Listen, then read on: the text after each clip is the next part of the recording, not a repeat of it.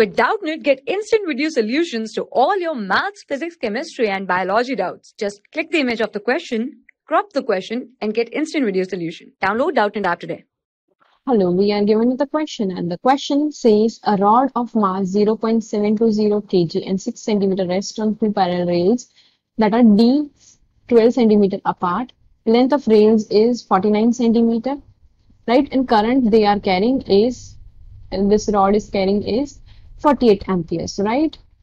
Now a uniform magnetic field is perpendicular to this rod, right? And that is the magnitude is 0.240 Tesla, is directly perpendicular to the rods as well as the rails, right? And it starts from the rest. Rod starts from the rest. What is the speed of the rod as it leaves the rail? Now when it leaves the first of all, we'll draw this cross section, right? So there would be a force that is in this direction, that is F, due to magnetic force, right? That is the magnetic force. There would be a frictional force acting here, right? And there would be a rotation with angular acceleration alpha, right? So what finally there would be acceleration in this direction, right? So magnetic force can be written as I D into B. I current into D into B. So that would be equal to, since current is 48 amperes into D. D is 12 centimeter, 12 into 10 to the power minus 2 into 0.240 Tesla. So that turns out to be equal to 1.38 Newton approximately, right? This is the force.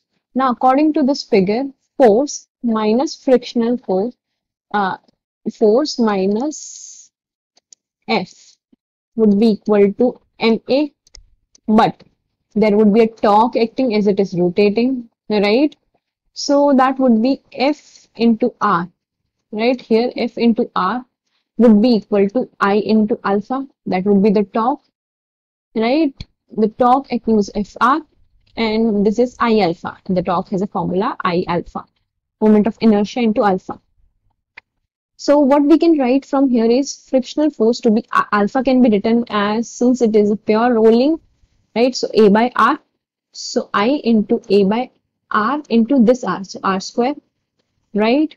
So what we can write now from this is, we can substitute this value in this given equation, right? So F would be equal to IA R square plus MA, right? So from here acceleration turns out to be F by, we can take I by R square plus M. So it is I by R square plus M, right? So that would turn out to be F by, for rod, the moment of inertia for rod, right? For rod, moment of inertia is mr square by 2.